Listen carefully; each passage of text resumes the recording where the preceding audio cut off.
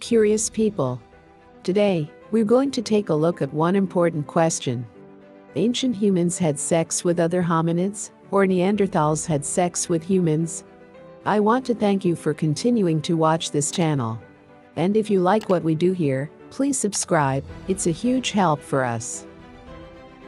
Scientists have collected evidence for years that modern humans interbred with our rich brown Neanderthal ancestors in Eurasia. But in Africa, where the Homo sapiens species is said to have emerged, a lack of genetic evidence has left researchers scratching their heads about exactly how we came to beat out not only the Neanderthals, or Homo Neanderthalis, but also the other archaic species like Homo erectus and Homo Habilis.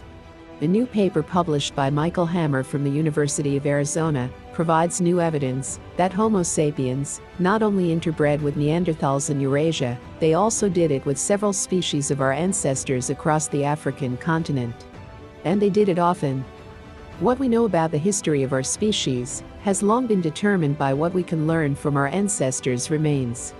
In 2006, researchers deduced that humans and Neanderthals had interbred at some point based on the shapes of skulls found in caves or buried under thousands of years' worth of soil.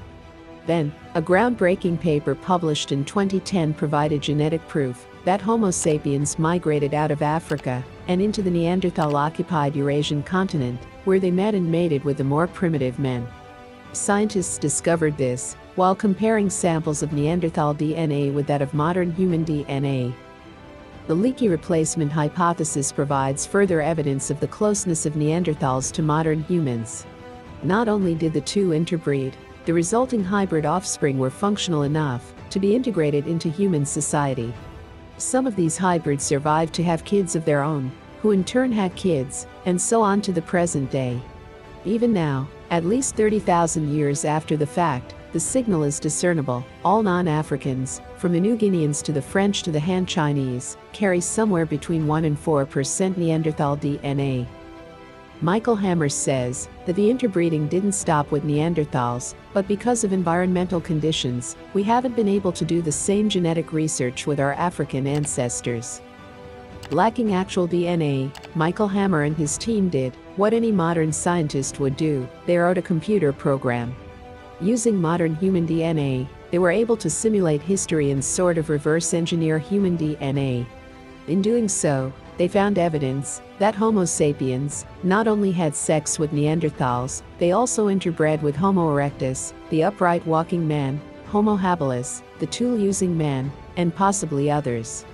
Michael Hammer says that despite earlier skepticism about interbreeding between human species, and despite the belief that humans were an exception to certain laws of evolution, our DNA shows otherwise.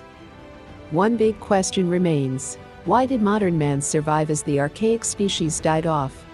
Well, while we still don't know the answer, genetic research like Michael Hammer, that tracks the migration of Homo sapiens around the globe, provides some clues.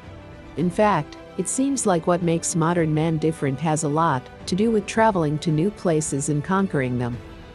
From the archaeological record, it's inferred that Neanderthals evolved in Europe or Western Asia and spread out from there, stopping when they reached water or some other significant obstacle.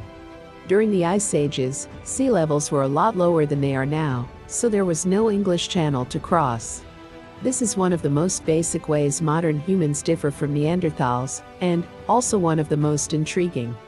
By about 45,000 years ago, modern humans had already reached Australia, a journey that, even mid-Ice Age, meant crossing open water.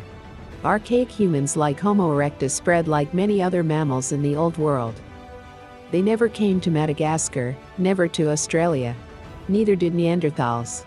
It's only fully modern humans who start this thing of venturing out on the ocean, where you don't see land.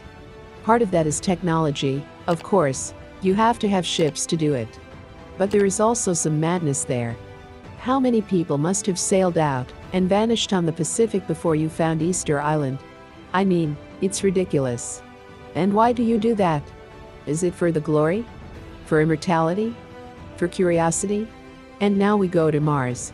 We never stop. This is the end.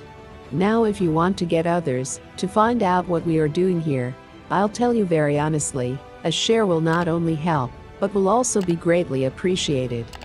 If you want to be sure that you don't miss anything, of course, only if I convinced you that it's worth it, it would help me to subscribe to this channel if you haven't already. Thank you.